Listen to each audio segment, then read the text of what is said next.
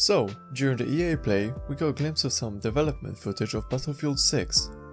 Now, the only things we've seen were destruction elements of the engine, quantity of player characters, and some facial animations.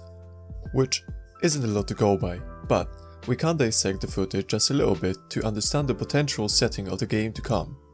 To begin with, the destruction elements.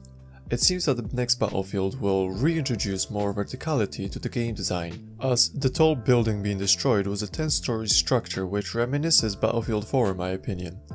We can only speculate that the building being destroyed looked like a post-war styled architecture, however it doesn't look like it's a modern Soviet design to me.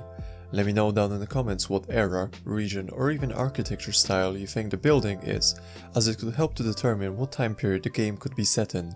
The next thing is quantity example of player characters.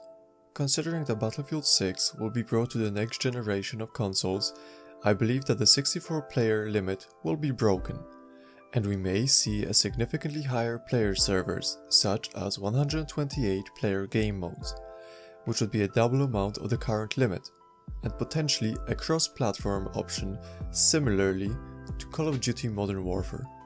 This would definitely make the game more chaotic, but actually exploit a new technology available to the audience. In addition, in the footage we see character designs carrying a bolt-action rifle, and after searching a bit of images online, I tried to find some comparison of the Viet Cong military uniform. However, with little detail, it's not difficult to make comparisons of the character uniforms to many simplistic uniform designs. Using bolt-action rifles could be derived into thinking of a less technologically advanced military, which could lead to the Vietnam War, as the Viets didn't have very sophisticated weaponry and were actually supported by the USSR with military equipment. Lastly, the facial animations simply offer us an early outlook on the design of characters and facial expressions, which in my opinion look better than what we've seen in Battlefield 1 and 5. However, the question is, how much of a real improvement will these offer? As in previous titles, many cinematics and cutscenes have been capped at 1080p, which looked very distorted and stretched on 4K resolutions. However, with the game coming to next-gen consoles, we should be expecting more 4K options where this technology can be utilized. But anyway, I hope that you've enjoyed this short analysis of the very early engine footage teased, and if you did, make sure to leave a like and a comment down below, and consider subscribing to my channel, as I regularly upload weekly cooking and gaming videos with quality content for you, so don't miss out. And now, I'll leave a full segment from the EA Play featuring the Battlefield engine footage, so I hope that you enjoyed it. But for now, I wish you all a good day or night, wherever you may be. Stay safe, till next time. Now, that's a lot to look forward to, but there's more. Here to tell us about the future of gaming is EA's Chief Studio Officer, Laura Miele. Thanks, Greg, and thanks, Lamar. Welcome to the EA Sports family. There are great things to come from EA Sports for all of you, and that's just the beginning.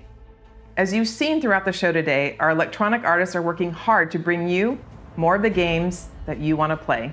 Games like Star Wars Squadrons, Apex Legends, and Command & Conquer. These games all exist because of you. Your voices are heard and we are acting on your feedback. Now, we've talked a lot about all the exciting games you'll be playing this year, but our studios are working even further out, creating new experiences, new stories, new gameplay, all enabled by new console technology. And we're so excited about what's to come, we don't want to wait until next June to share what the teams are working on. Generation shifts are an opportunity to push beyond the boundaries of gaming as we know it today, and this time is no different. Our studios are taking their crazy ambitious ideas and making them real. Criterion is known for how their games feel. From superior physics to nuanced details of gameplay, this team hand curates the moment-to-moment experience. And with the new consoles this year, there will be a seamless immersion which will get you into the race in a matter of seconds. BioWare imagines and creates worlds where you become the hero of your own story. And we're using this next generation of technology to make those fantasy worlds your reality. For every console generation, DICE sets the bar for excellence in audio and visual presentation. We are creating epic battles at a scale and fidelity unlike anything you've experienced before. At Motive, we are working on a highly ambitious and innovative new game that puts the power and creativity in your hands. And it's an experience that would have been impossible without next-gen technology. This is just the beginning of the things we are working on, and there is so much more to come. The future of EA Studios is not just about new technology. It's about you, your voices, your ideas. We want to be where you come to play. We want to make games for everyone. So please keep giving us your feedback and let's build the future together. On behalf of all of our studios, thank you for joining us today.